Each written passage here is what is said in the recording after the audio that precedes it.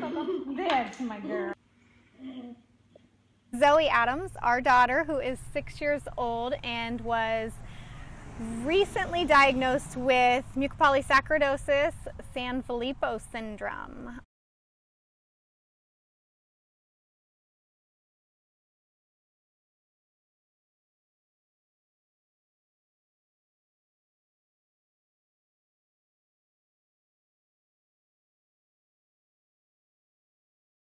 We got the diagnosis of Sanfilippo syndrome, and they gave her around 4 to 7 years to live. And we danced? Yeah. Yes, we did. And her father and I just thought that that wasn't going to happen.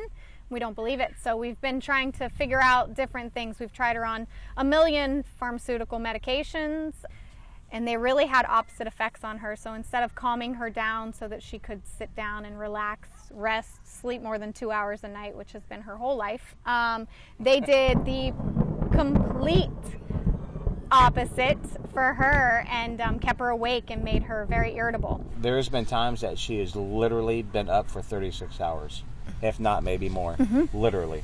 That with her little body and with this disease, that's why they die from heart failure. Because their heart can't take it, but their mind doesn't know any better. So we decided after a long process to try her on the CBD oil. So her pediatrician's advice to us was, so what are the side effects?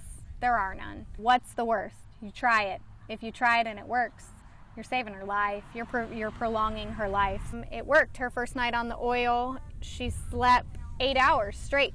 And with this oil and these gummies and with it resting her heart at night, it's actually helping to save her life.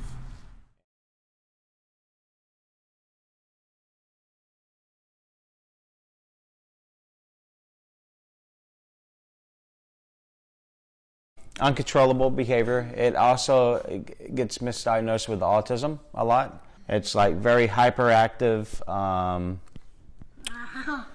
I don't want to say dysfunctional, but you know, her behavior. It's not bad, but it's like she's always got to be fidgeting all the time. She was 150 miles an hour, but now she's about 90 miles an hour, which is good, which is okay. As you can see, she's calm. She's not comatose. No. She is very relaxed. This is how she is. She's saying new things. She's never been able to notice things like this in the past, to think they're funny. So to a normal person, it probably looks like she's comatose or she's just staring at things, but it's because she's never been able to be calm enough to see. She is talking. So she was taught by her dad how to say blueberry last week and applesauce. Say applesauce. Apple. Applesauce. Apple. This CBD oil has really changed not only her life but ours, and it's prolonging it at this point. This is to help people with Parkinson's, people with cancer, people with Sanfilippo syndrome. I'm not saying this is going to cure her. I'm just telling you that it's helping to cope with this disease, because there is no cure, there is no treatment, and with this, it's helping us, it's helping her, it's helping her brain, it's helping her heart. Most of all, the state of Florida or the House of Representatives or whoever wants to ban this, state representatives, I disagree, and I will totally go to fight for my daughter.